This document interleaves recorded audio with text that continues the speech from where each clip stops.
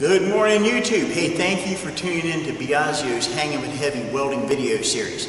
Today I want to talk to you about something very important. That's personal protection equipment.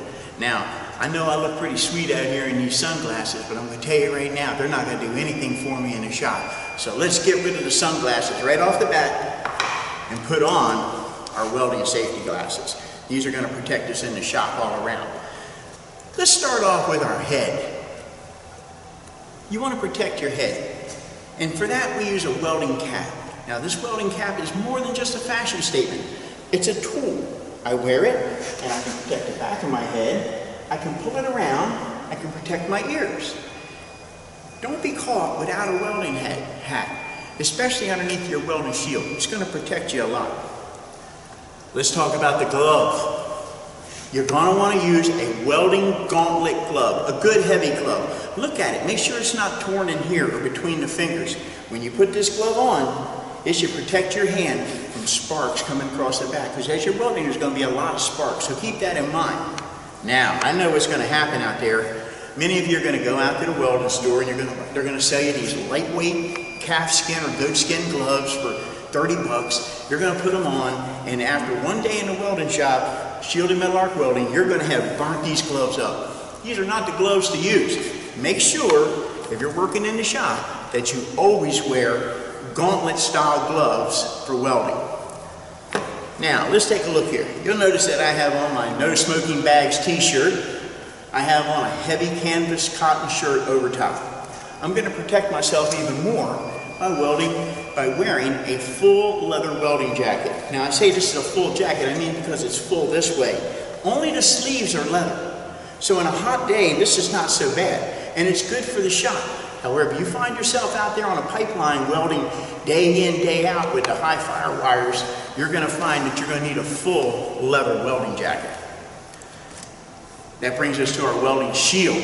Your welding shield's got to be in good shape. Make sure it's not cracked. When you hold it up to the light, do you see any light coming through it? Because if you do, you're going to get burnt.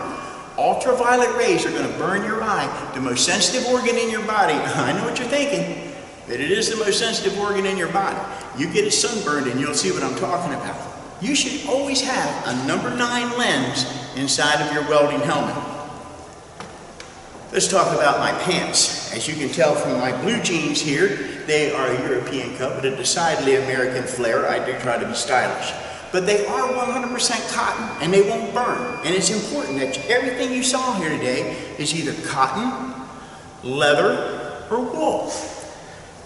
Our feet. Now, let's talk about our feet. You should have on 100% cotton socks. Not those nylon things, not those sports socks. You should have on 100% cotton socks. And well-constructed leather shoes.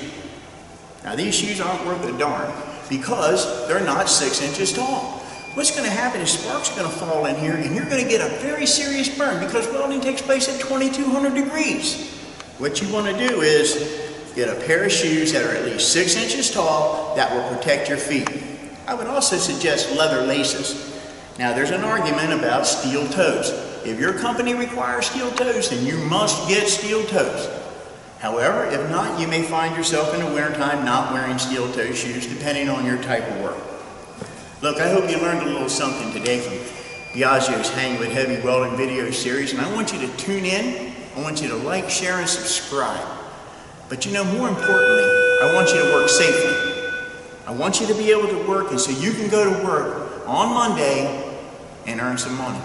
I know you're dying to get out in that shop and work on that go-kart or work on that hot rod, but if you don't protect yourself on Saturday, Monday's not going to happen. So until the next time, I want you to know, I'm going to keep the arc on for you, and I'll see you at the next welding video series. And don't forget, we're going to be doing shielded metal arc welding in detail. Talk to you later. Bye now.